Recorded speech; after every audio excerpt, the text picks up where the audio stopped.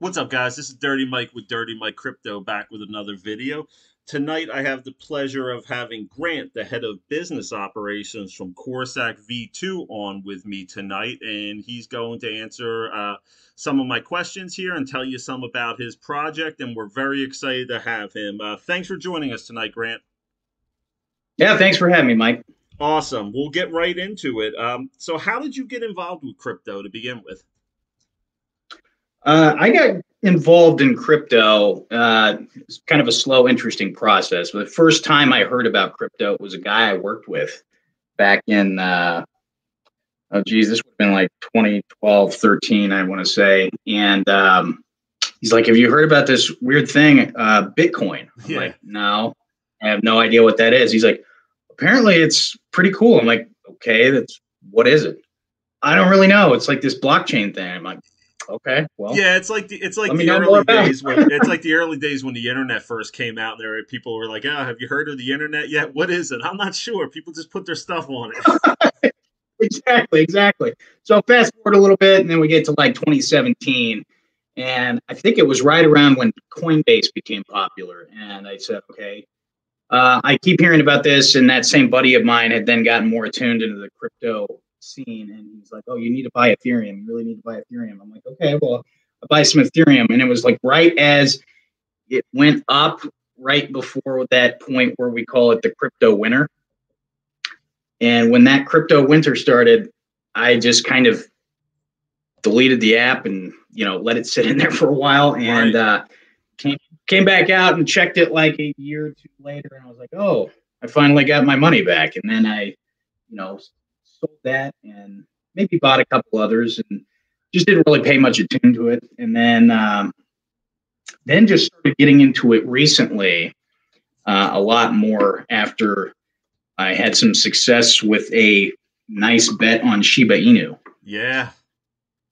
Yeah. So took my gains there, and then said, okay, well, apparently there's ways to actually make notable, sizable money in this space, and just started searching around. I'm like, well, how do you really make money in this space? And that's what I started asking myself. I'm like, I looked at the Shiba Inu, and every time everybody invests in crypto, they look at these charts and say, man, if I would have just invested right there, I'd be a millionaire, right? Absolutely. It's what Shiba had a everybody great does. year last year. Yeah, that was crazy last year. I actually got in on Shiba pretty early, but I sold too early. And yeah, I kind Yeah. of got caught with that. I did the same thing with Doge too. I wasn't very early with Doge, but enough to where I would have made at least 10x with it. And yeah, I got out too early. Yeah. And I'm just looking at that. And this is before Shiba launched and was listed on Coinbase. And, Oh man, we're yeah. looking at it's like, what did we say? If I could go back in time, what would you do? I'd buy a whole bunch of Bitcoin. I mean, these are the answers we get these days. We look at these charts and say, oh, I wish I would have, or if I got in early. That's how you seem to make money in this space.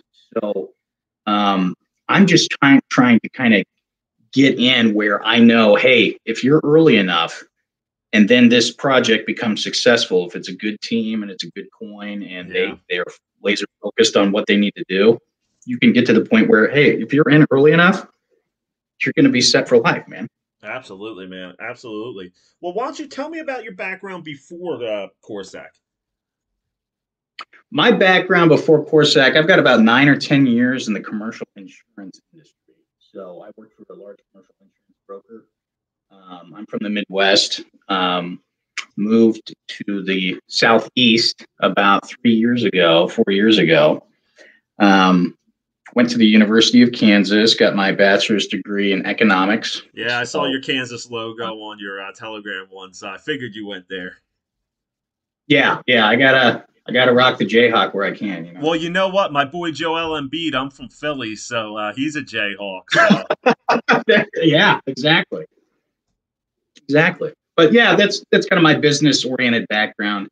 Uh, you know, it's provided a good foundational um, piece to my life and where I feel like I can be successful in business. You get into enough C-suite experiences with Fortune 500 companies. It kind of gives you a thick skin as far as, what you need to know and how you need to function in a high-level business environment. Definitely, man. That's definitely important. So why don't you tell me, how did Corsac token get started? So what was like the catalyst to, get this token started? I think from the developer's point of view, he wanted to emulate the success of Shiba Inu, but without being a meme coin. Right. Right. There's always this there was always this issue. There's a lot of issues in crypto, but this was the issue that kind of I think he was concerned about is, wow, there's this coin, it's blowing up, it's a lot of hype, and it's making people money, but where's the utility? There is no right? utility. Yeah, absolutely. Exactly. And, I remember when I was invested in that coin, it's the same thing that came across my mind. I'm like, well, there's no utility, but I'm going to ride the wave, and it was one of my first really big times hitting it and, being successful in any kind of project. But I'm like, yeah, there's no utility here. And, when you're in one of those, you have to watch that every day, every hour. You're always like checking your phone. You kind of like get glued and addicted to this stuff. You do. And it can be addicting. It can be problematic in some ways. I mean, you almost go to sleep and then you say, I hope I don't wake up to a crash. Yeah. Yeah, isn't that you know what I mean? Yeah. We've all been there. That's part of the benefit we have that I see with these reflection tokens and the Binance Smart Chain is because the stress is off of the investor and it's off of you and me if you were involved, because you can say, I'm not really so concerned whether the price fluctuates up and down because I'm getting reflections and I'm invested in this coin so that I get passive income. That's now become the new purpose of the coin. Yeah, absolutely. It's been exciting, since Safe Moon, Evergrow, kind of were some of the pioneers of these reflection tokens. Now, I mean, it's just been a revelation. It seems like this is going to be, last year was the year of the meme tokens and coins. This year is going to be the year of the reflection tokens, it seems like. Absolutely, absolutely. And, I just think that there's still a lot to come with this. Siri getting involved. There's still a lot to be done in this space, and I think there's still a lot that we can learn, and we can. There's ways to grow. So I'm excited for what the future holds. Awesome. That's the point. So let me ask you, what has been your greatest challenge so far that you didn't expect or plan for with the launch? Oh, that's a great question. To me, it's been a learning experience of what you're doing to make an impact and what you're doing that has no impact. There's also the component, as far as I'm concerned, that, you're learning about how these different levers work, like where does the social media component interject with the website component, and where do the utilities come in, and how important are those to investors versus the investors that want just the reflections. Maintaining momentum is extremely important. That's the hardest. That's the hardest part I've noticed with reflection tokens is, they'll launch and they'll have just a huge pump and hype, and then if they don't have utilities ready to roll and start, bringing in, profit and money, that investors can get very, very weary very quick of that and start jumping ship to the next one that's coming out.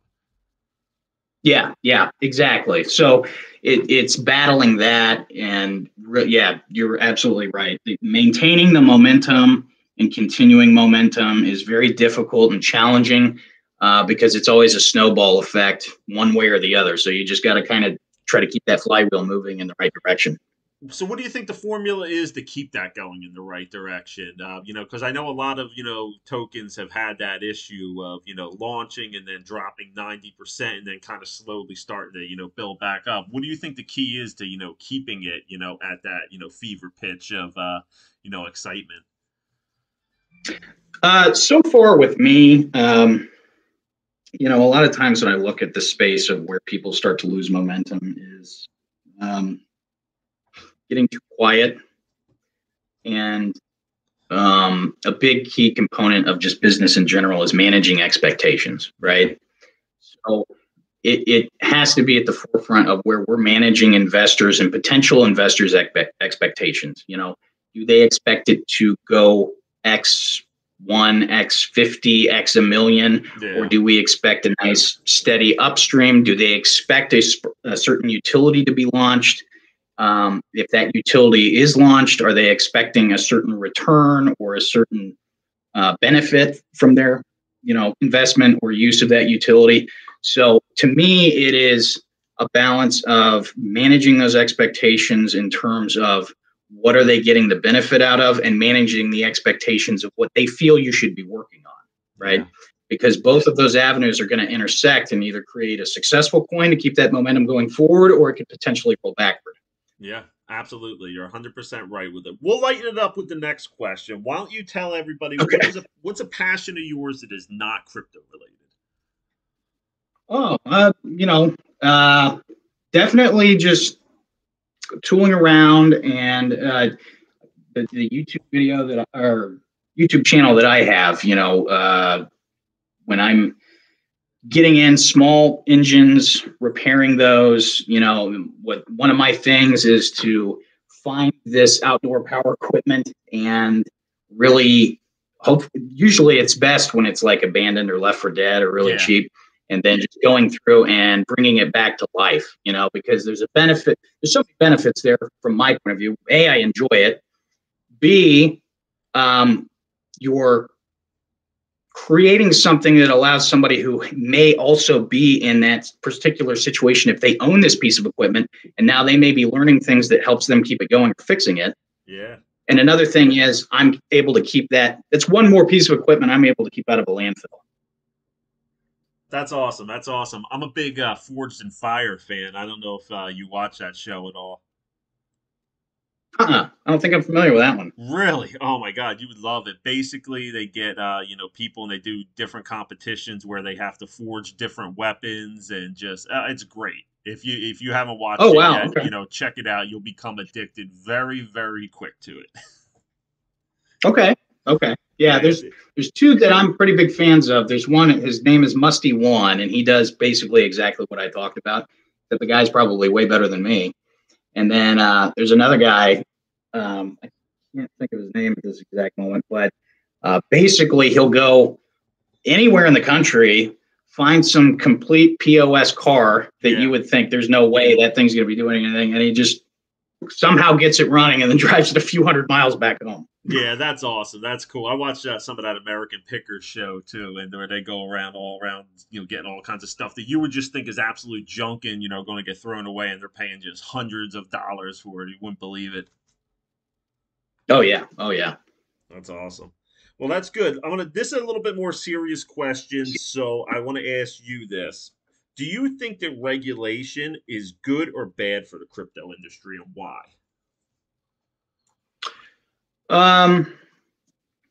So that's a big question. I think that regulation is good as long as it is something that can benefit the protection and security of the consumer and the investor, right? But not get in the way of the free market, right? So there's a balance. There's always a balance. I don't believe in anything is black and white. I'm kind of like everything is gray, So that's kind of my take on it. So that's something that we battle, especially I feel like in the BSC space, right? Yeah. There's a lot of rug pulls. There's a lot of scams, and in the crypto world, everybody's really protective of their little coin bag, and they don't want you shilling. And if you talk about another coin, they kick you out of the group and ban you and all that other stuff. And I'm like, I see that to some degree, but that's part of what I hope makes us successful in the future. Is I don't really care about all that. I don't.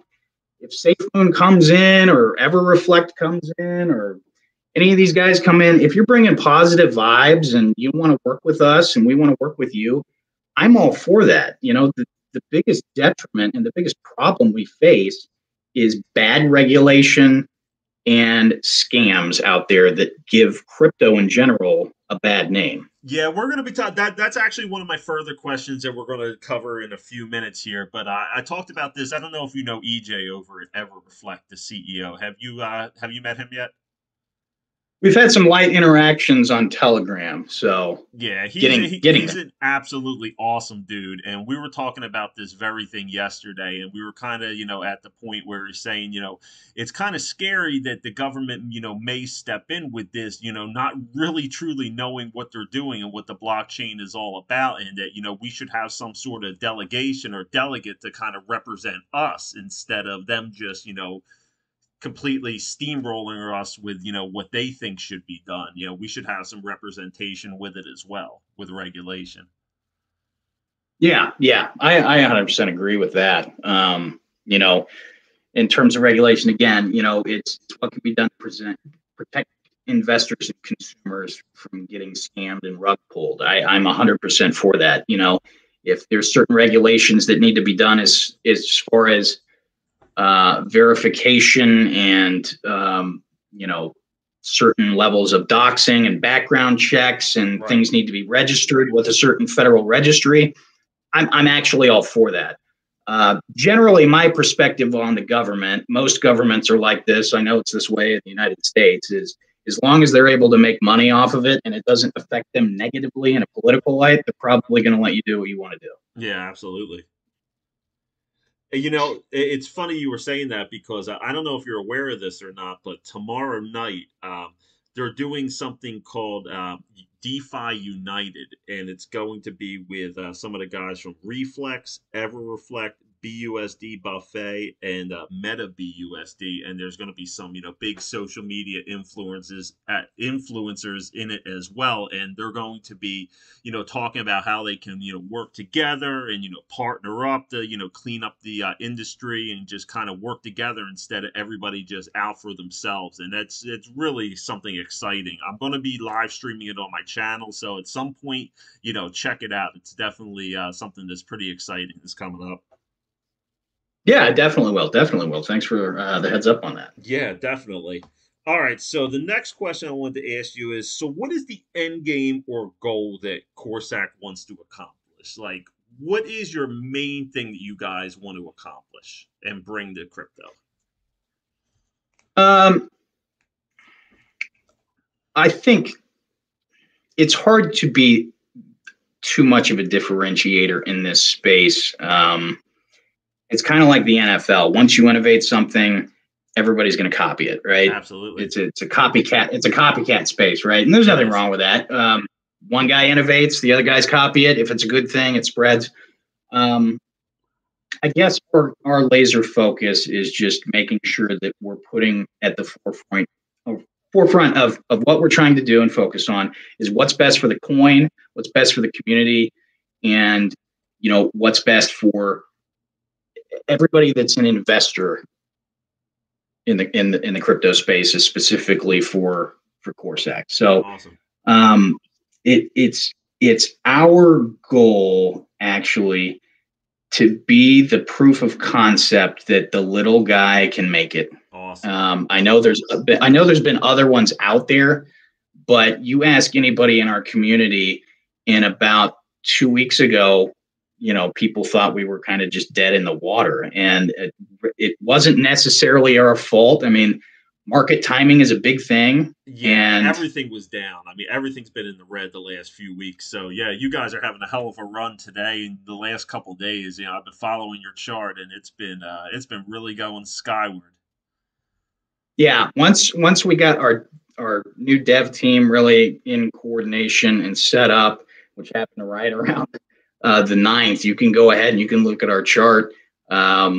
Since that's gone on, we have increased well over 750% in a week, less than a week. That's amazing. So it's incredible growth. It's incredible gains, but we still have a lot to do just because, growth is the name of the game. And, when you're our size, you're fighting for things like getting your logo on a trust wallet. You know what I mean? And it's just this little tiny stuff. That's a big accomplishment when you can get that. You know, you have to have, what is it, like 10,000 holders, something like that? Exactly, exactly. So, it's difficult to get there. And, once you already have 20,000 holders, you feel like you've made it. Yeah. And I get that. But sometimes these other guys get, when you're first starting out, especially in this climate, there's so many others out there. It's really tough to make yourself stand out. And I'm just like, I want to make ourselves stand out as being, we are legitimate. We are here to keep our investors at the forefront, and we are here to make you notice it by our chart. Yeah. I'm out there. I want to sell the chart. People are looking at the chart. If the chart looks good, they will come. Absolutely. Well, this next question kind of goes back to something you touched on a little bit earlier. What do you think can be done to clean up the number of scam projects and rug pulls with all these new BEP20 tokens? Um, that's a great question. I don't know enough, admittedly, on the back end technical side. I don't know how much of that needs to be government or regulatory interference, or how much of that needs to be Binance. I don't know how much control they have over, you know, once one of these developers sets up a coin on their blockchain, how much control they have over what they can and can't do with these smart contracts. Yeah, it's not a whole lot, to be honest with you. What I really truly think it comes down to is a lot of these companies that have launch pads. Are they vetting the projects enough to, make sure that they're not rug pulls and scams, beforehand? I don't know if you know of DGEM. Do you know? Are you familiar with them? No. Yeah, they're a company that just came out not too long ago, and one of their big things that they're doing is they have a premium launch pad that they're offering to where they vet every single company that applies to launch their product, to make sure they do like a complete financial audit on them, ask them, all these different questions to make sure that they're not going to be a rug pull or a scam. And I think that's what it kind of comes down to is accountability with, some of the projects that are launching these tokens. Sometimes they care, sometimes they don't. So if we can get more, I think that, care that can hopefully, clean it up a little bit. But it's hard. It's hard for sure. It is. It is. It's very difficult. So, again, like I said, I don't know how much of that can be done privately. I don't know how effective some of the private governance would be versus, governmental governments. Yeah. But it's an interesting question. Right now, I don't have necessarily the answer other than if these need to be registered and something needs to be done as far as a federal database or something with that with whoever's involved in the team. Yeah. It could be that way. I had to register my fingerprints and all that other jazz when I went for TSA pre-check application, Yeah. So they have certain records on me, and there's only so much I could get away with. Absolutely. I like asking that question because there really isn't an answer to it. So I like kind of hearing everybody's input on it because it's not really something that there really is a true answer for. So that's why I kind of like hearing what everybody has to say as far as that goes.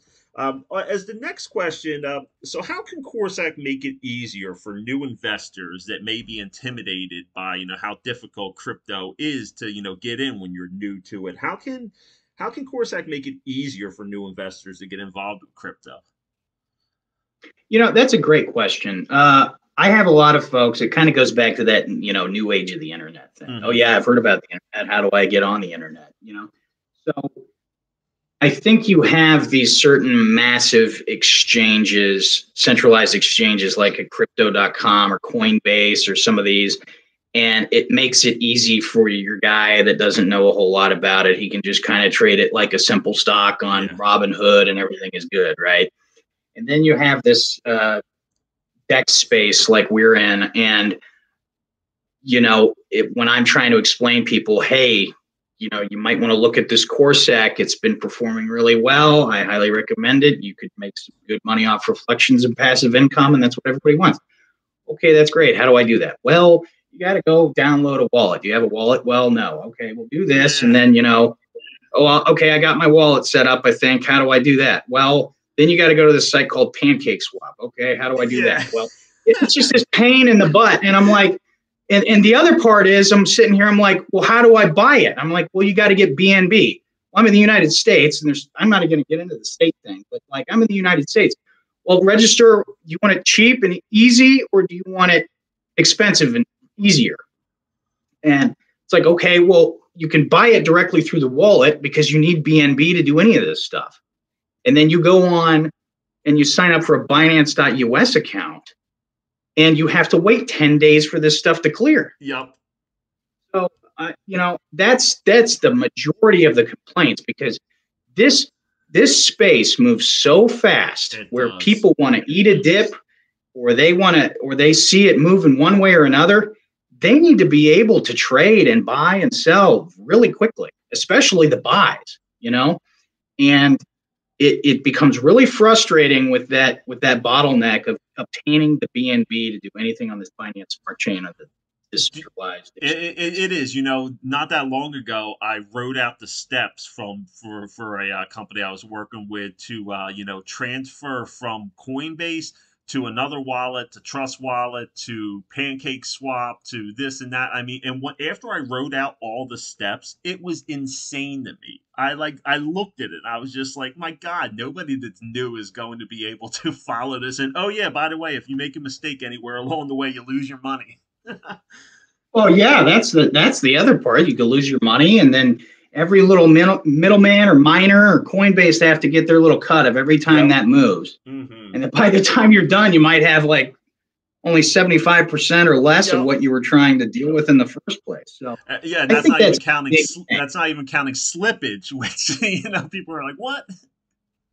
Yeah, exactly. So I think that's a big thing. Is how can we make the decentralized exchange buy and sell process easier and more intuitive? How do I obtain BNB much more easily? How can I know you can buy it within your wallet. It's still kind of a pain, and they have all their fees and all that other stuff. And then on top of that, the Pancake Swap exchange, if somehow that could be integrated into a wallet, just anything to make this process easier and remove the bottlenecks and remove the pain is just going to really help this take off, because then I can recommend this stuff to people, and I don't have to go through a 50-step process of how to get it done.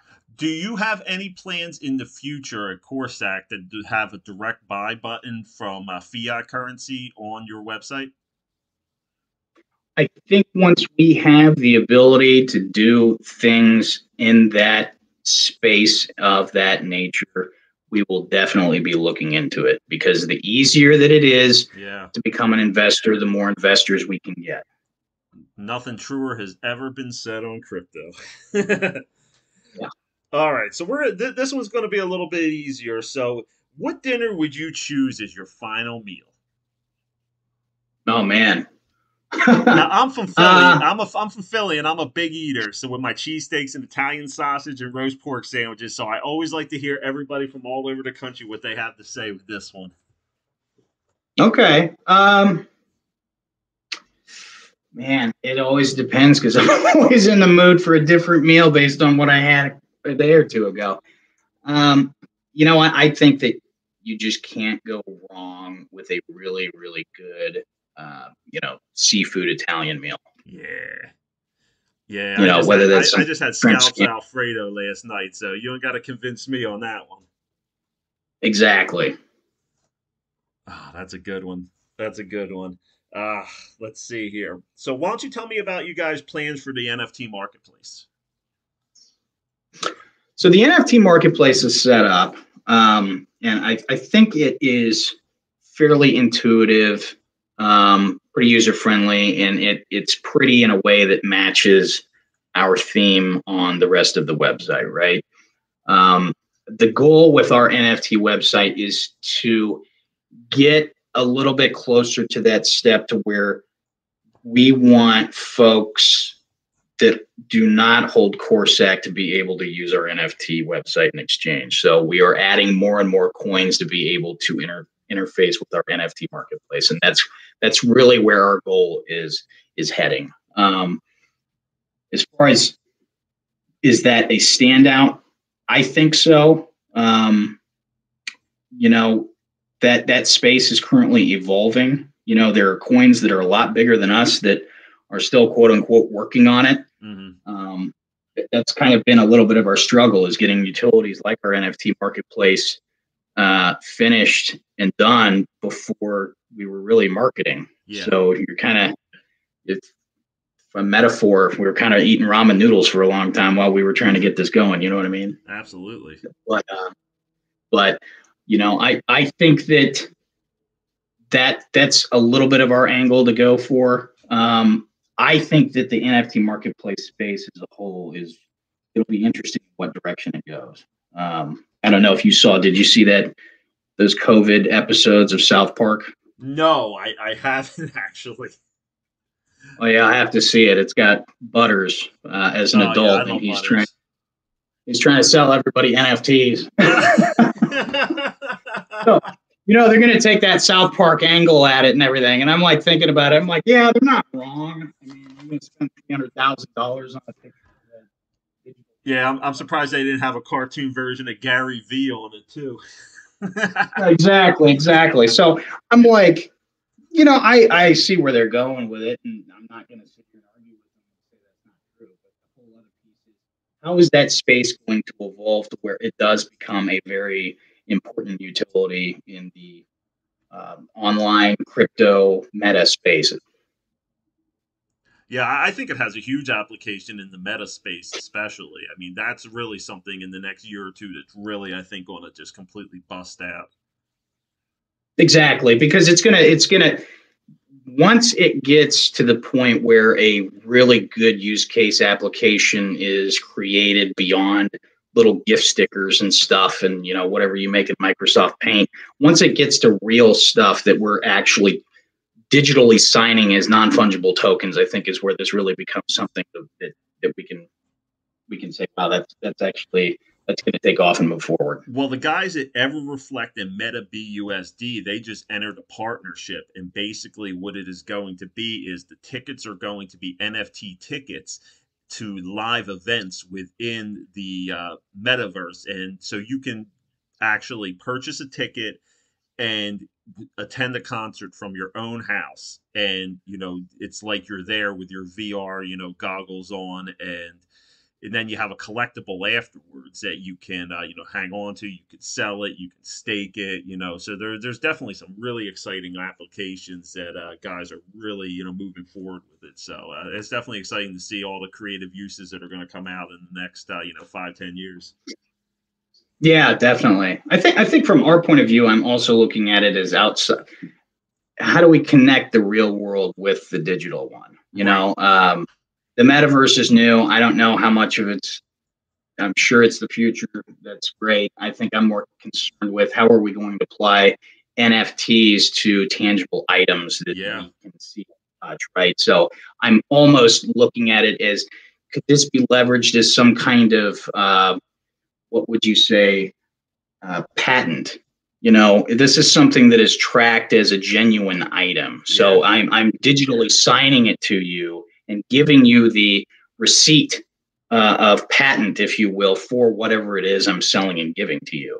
And if that somehow matches something that is in the real world, I think that it makes it much easier to, you know, assign that. So like, let's say I have a Rolex watch, it's worth a lot of money. If I can somehow get the serial number, the information, and everything unique to that item digitally signed in an NFT, then if that's an accepted mode of verification, then I can sell that NFT to somebody, and it's almost like giving them the watch, and they have a permanent digital certificate on the blockchain for that valuable item.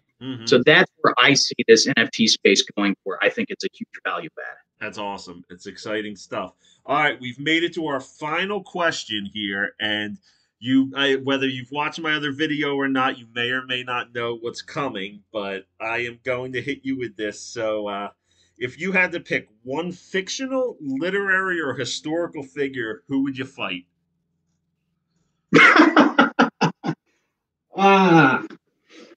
Man, I'm going to go to South Park a little bit. I think I'd have to fight Mickey Mouse. Really? Yeah, I mean, you see him in the South Park. I mean, Guy's kind of a badass. I would just like to see how he throw down, you know? Nice. Awesome. I love hearing everybody's answers to these questions. It's one of those disarming questions that you don't see coming, and you're like, well, wait a second. All right, let me think about this. And then probably in 10 minutes, you'll be like, damn, I should have said this. Awesome. Well, thank you so much, Grant, for joining me tonight on short notice.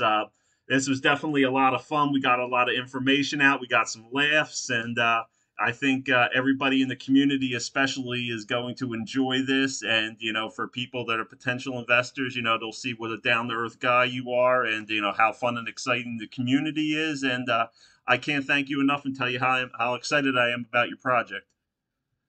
Yeah, definitely, Mike. I appreciate it. And thank you. I really enjoyed it. All right, guys, that's going to conclude another episode of Dirty Mike's Dirty Dozen video. Thank you guys for joining me again tonight, and we'll be back probably tomorrow with another one. Thanks, guys.